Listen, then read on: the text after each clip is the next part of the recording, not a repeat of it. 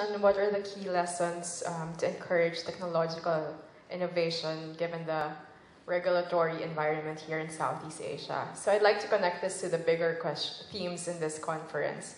So I would say that in cities wherein institutions are strong, wherein, as Attorney Juan said, wherein regulators and government officials are competent, fair, and neutral, wherein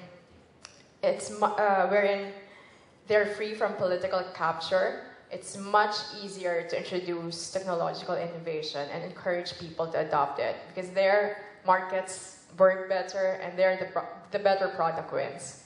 So I think that's my short answer to that.